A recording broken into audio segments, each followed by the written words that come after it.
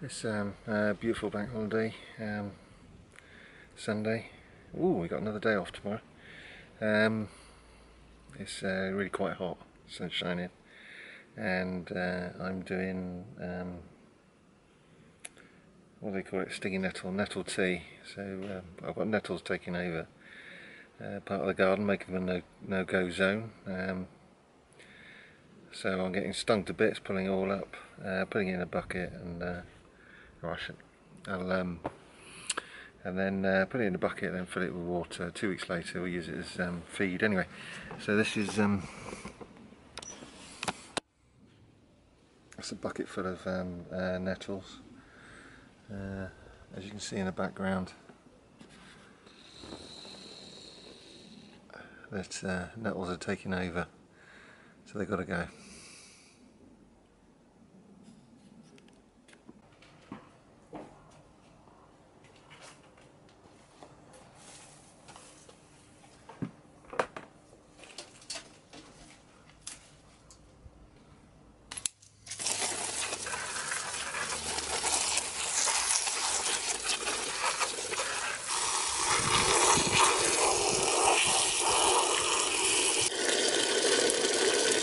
What this will do is break down over 3 weeks, 3 weeks more, and make a nice. Oh,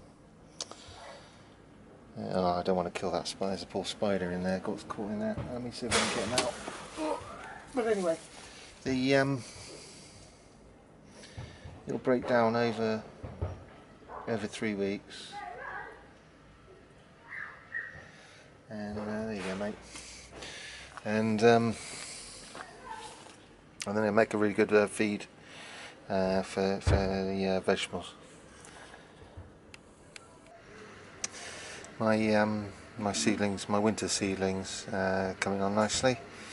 I've got a little coriander, chervil, spinach, some cuttings of these here blue basil, some cuttings. I'm going to keep them indoors. See how they do. I've got some beetroot over here. That's a bit of an experiment. I doubt if that'll do very well, but who cares? It's an experiment. This is Marvel of Four Seasons, which is a hardy lettuce. I'm getting in that panicky stage where if I don't sow things now for the winter, then it'll be too late. These two, this is a household. This is a ginger. So you buy ginger root from Sainsbury's or whatever. When they start to send off shoots, bung them in some soil, which is what I've done here. This will be grown indoors because it's going to be winter soon. Over here, if you remember the grass pips, leek grass pips that were on the seed head, they've now taken root and they're soaring away in this pot. I'll probably keep them in the shade for over winter, and then plant them in spring, as long as they don't get too big, which is why we keep them in the shade. As long as that happens, and it will grow without bolting next year, hopefully. It's not guaranteed. You do get some bolting, but anyway, that's for illustration purposes.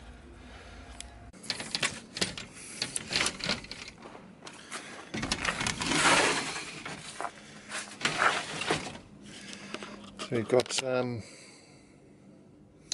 tomatoes ripening up nicely, eating under them daily. We're getting some splitting. That one's splitting. I'm going to eat that one. But this is sweet million.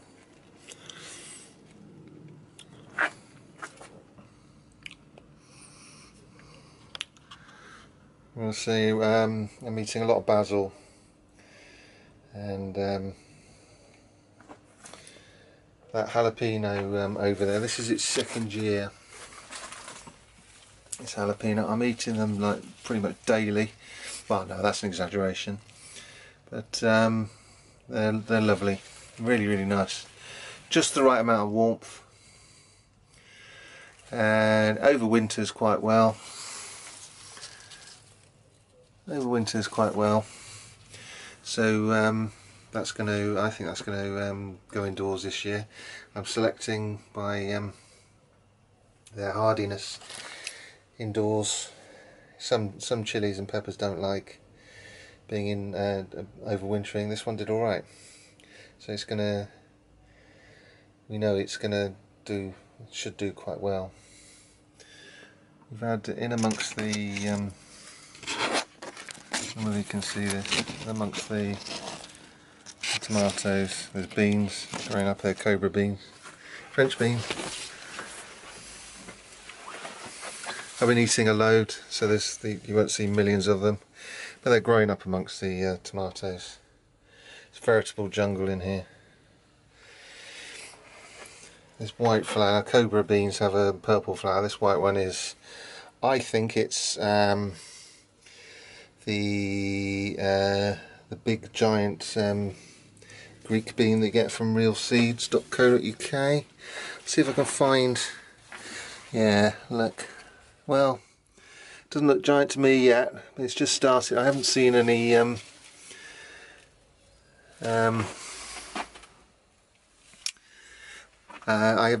seen any massive many beans yet. It's early days, even which I'm surprised at, because this is, after all, look, we've got tomatoes, we've got little hidden treasures I didn't even know about. We're getting, because it's now filling up this greenhouse with foliage, we're getting mould problems. But no blight yet that I can see. Getting cucumbers. Thank you to the, I can't remember who it was who told me they need extra feeding. Yes, they do indeed.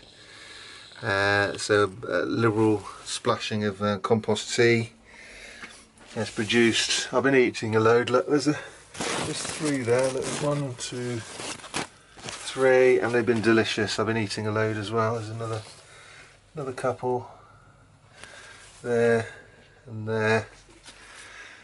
Cucumbers make me happy. We've got, not doing so well, this is Barantia, which is a sweet pepper, it's supposed to be. Well, on the internet it says it's a chili pepper, but the seed packet says it's sweet. I didn't get any heat from it, but they don't grow very big like sweet peppers, so what's the point, you might ask? That's rotting, don't look at that. Right, so yeah, it hasn't been, the ones over here haven't been doing very well. This is the aubergine, massive plant, not one fruit. So I don't know what to do, really. It's coming to the end now. I want to use the greenhouse for other things, for seedlings and for overwintering things, so your days might be numbered, Mr. Aubergine. But I think they're very attractive plants. They're perennials, allegedly. I'd like to get one through the winter. I might take a cutting and see how we get on. Oh, there might be a fruit in there. Can't see anything yet. Oh yes, I think there's a tiny fruit developing in there, I think. Anyway, it's too late. Underneath it all you can see these vines. This is sweet potato vine. I've forgotten which variety it is, but it's one of the ones that's supposed to be quite good for England. So we'll see how they go.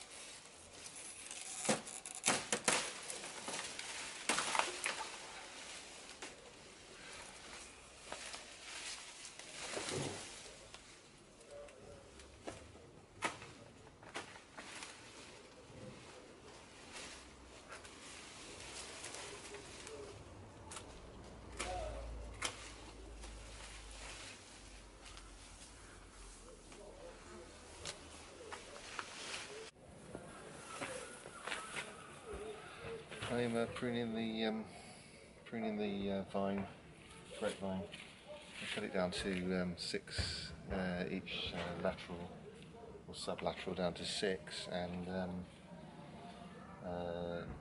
only keep bunches 30 centimetres, a foot apart. I'm sounding clever now, but this is what I've just read in the RHS manual. So, but anyway, every year I always get really sweet grapes, but they're always tiny with massive pips. So this is the way, as I understand it, the way around it.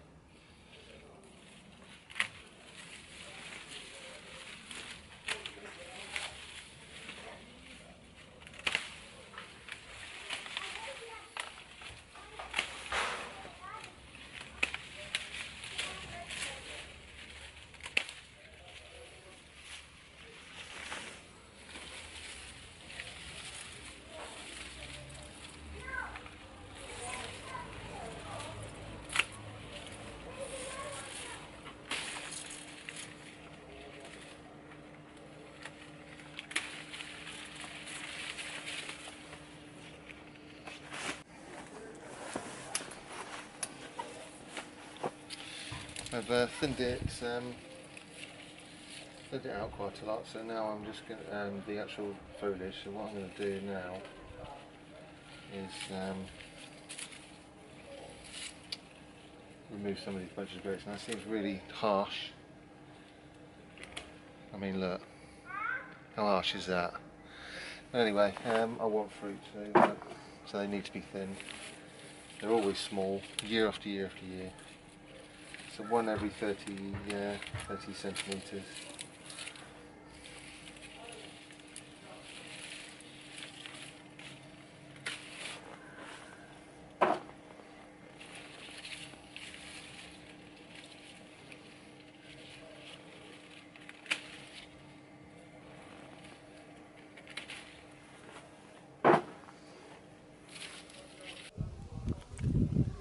Well, I've massacred it a bit. It took off about half of the bunches, around about that. But I've split them up. The theory is, we separated them. The theory is that it'll grow bigger grapes because it's just too much for the plant.